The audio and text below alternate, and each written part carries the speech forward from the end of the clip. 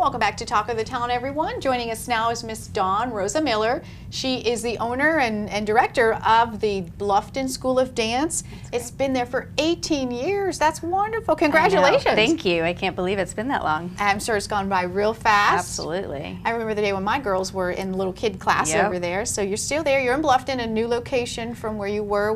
Remind us of where you are now. We are next to Red Cedar Elementary School, which is right behind Camp Low Country Day. So it's on the opposite side of Bluffton Parkway, but still off Persimmon Street. Okay. Now with school coming soon, I know a lot of folks don't want to think about that, but that does bring a new season, of dance classes. Yes. Share with us about when those will start and what you're going to offer. Well, our dance classes start back August 14th, but we have an end of summer party before that on August 5th, so we're excited about that. And then we start at 2 years old. So we go from, I know, and they don't even have to be potty trained. So they start at 2 and they go all the way up through high school. And we start them with creative movement and ballet. And then as they get older and they progress through our curriculum, they add on tap, jazz, acro, hip hop, lyrical is a good new one that everybody loves. So the sky's the limit, and we have a million different avenues for them to take.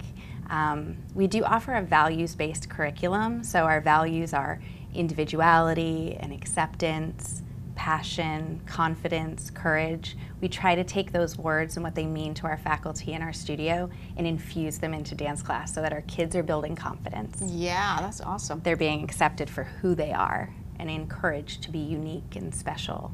And then, you know, giving them a little bit of courage to try something new and step out of their comfort zone. And when you instill all those, that'll manifest in their performance and their skills. So that's great that you start with that and really hone in on those things too.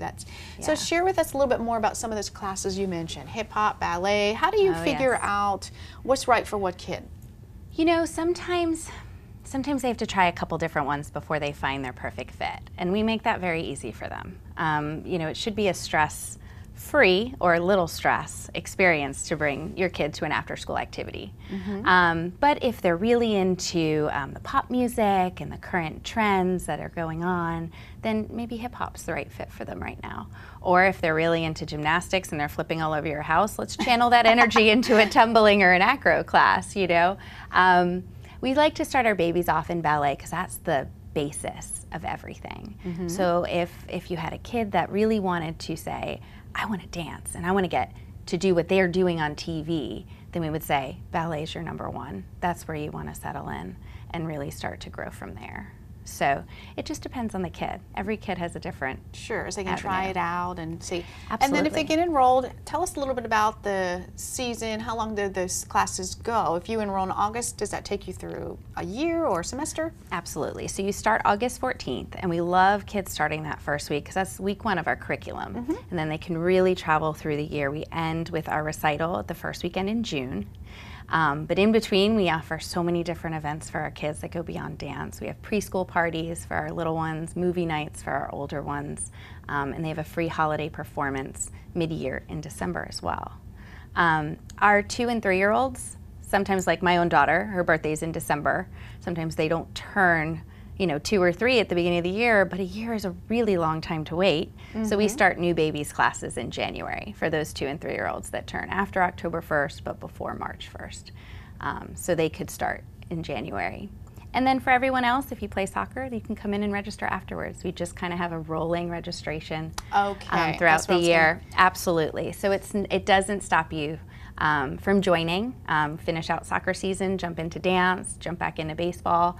We make things pretty easy for our families to experience different activities. Yeah, and I think it's important to experience those different activities. So if your child's a soccer player, hey, it's okay to try dance. They might find they have a skill or talent there and go with that. And they help each other.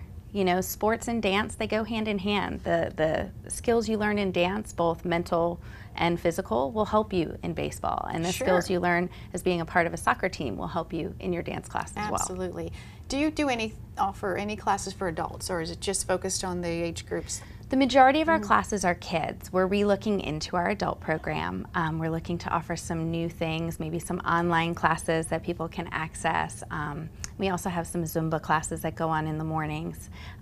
But our focus is primarily on our kids. Well, great. Well, we appreciate sharing all of that, and we hope that you continue on many more years with your business out there. Thank you so much. You all stay here. We'll be back with more Talk at the Town.